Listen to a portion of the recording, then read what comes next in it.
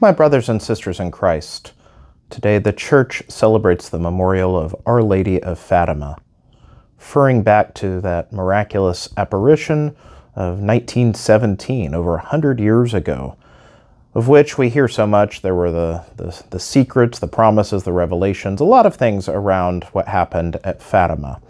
And of course, to this day, there's even controversies around what happened in Fatima, what the Church's response, did they carry out the wishes of Our Lady of Fatima, so on and so forth. Today's reflection is not to bring all those things to bear, but instead to recognize that the message of Our Lady of Fatima, the appearance of our Blessed Mother, was a warning given by God in mercy. God who desires not the loss of his children, but their salvation. So much so that he has sent his Son. He has given the very gift of himself to open the doors of salvation to all nations. And yet it requires a choice of our free will. We can choose to accept God's salvation or we can reject it. Now, in this light, most would not reject it, and yet in our self-love over the love of God or our self-love over the good of others, we constantly, our sins are, either in little ways or in big ways, that exact choice to choose something else over God, to reject the salvation in God in choice of oneself, one's pride, or love over others, of the world, whatever it may be. And yet, Our Lady comes asking for devotion to her. This is in the form of praying the Rosary. We hear the Fatima prayer that so many add to the ends of the decade to the Rosary. There's the devotion of First Saturdays. There's all kinds of things. And all of this was part of the vision of Our Lady of Fatima, was of the horrors of hell, of the fact of poor souls constantly through the errors of the modern age. Of course, a lot of Our Lady of Fatima was concerned about the errors of Russia, of the communist threat. And we see that, sure enough, according to her words, the errors of Russia pervade to this day.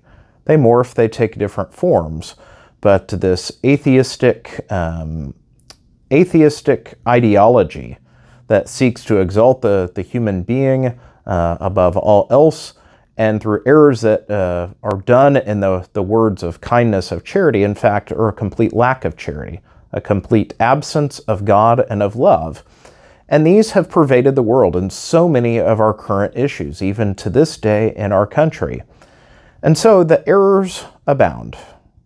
The ideologies of the day abound. People follow. And yet, we're called to pray.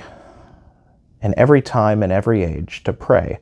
Not just to avoid catastrophe, but to pray for ourselves, for our own families, to remain true to the Lord, but also to pray for the world, to pray for the conversion of sinners, to pray for the conversion of those in error.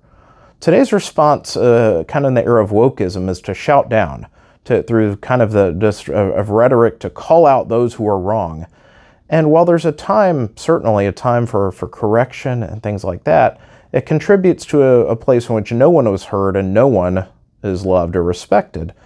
Sometimes all that there is to do is to pray.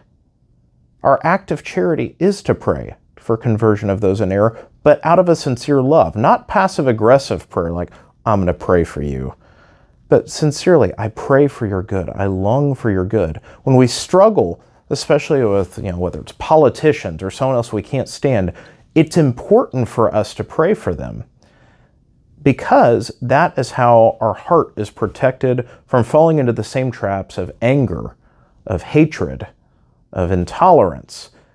We can have intolerance for ideas, but not people.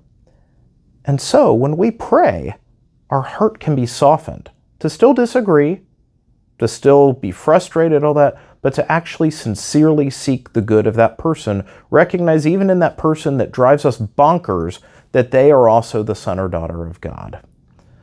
All of this is in light of the stakes of the game. Our Lady of Fatima shows a fact that hell is not a concept of an antiquated age. It's real. And souls are being lost, both through outward sin and through just being asleep at the wheel. And we bear responsibility when we contribute to that by being lukewarm ourselves. when we aren't praying for the age, for the world.